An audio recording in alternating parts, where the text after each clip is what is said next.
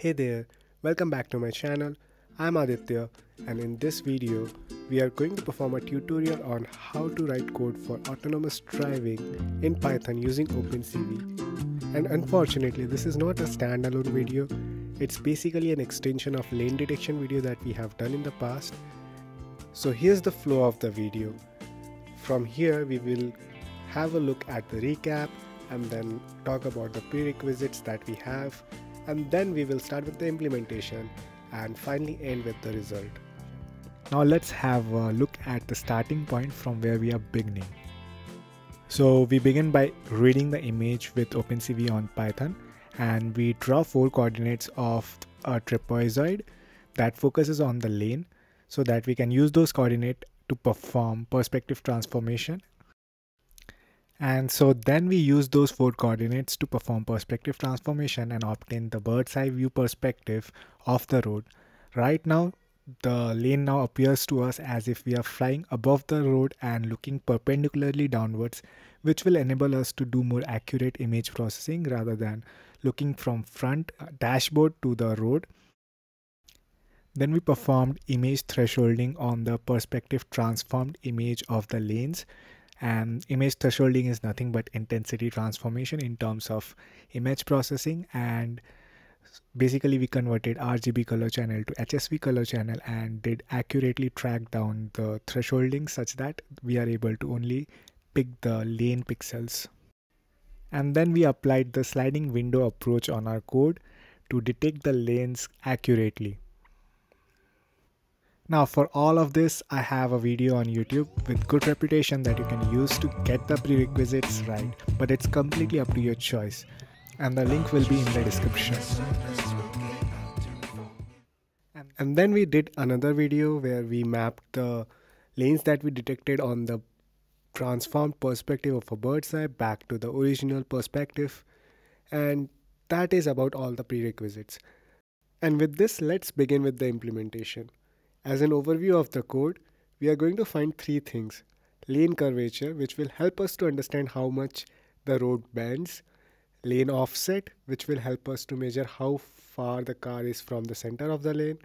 And then the steering angle, which will help us determine the direction that the car needs to steer to stay in the lane. These calculations are fundamental for any autonomous vehicle, and you can easily find them on various references on the internet. So let's begin the implementation step by step. So first off, we define lane points, which we are doing in left points array and right points array. What this does is we are creating a list of points along the left and right lane lines using the LX and RX coordinates detected earlier in our sliding windows. Now each lane line is represented as a series of points x, y spaced vertically. Example, every 40 pixels on the y we have an x coordinate.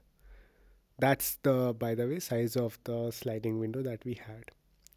Now once we have these coordinates, we want to fit it into a polynomial, and that is what we are doing in left fit and right fit. What it does is this code fits a second order polynomial, that is a parabola, to the left and right lane points. So basically we created not a straight line but a second degree polynomial out of the coordinates that we got on the left lane, and similarly for the right lane as well. It's important because the mathematical model will help us calculate the lane curvature, which is critical for steering decisions. Followed by this, we have left curvature equal to right curvature equal to, and then curvature equal to, 3 variables defined. What this does is we use polynomials coefficients to calculate the radius of curvature for the left and right lanes. The overall curvature is their average. So the curvature tells us how sharply the road is bending. A small value, that is a small radius of curvature, indicates a sharp turn, while a large value indicates a straighter road. Next, we have the calculation for lane offset.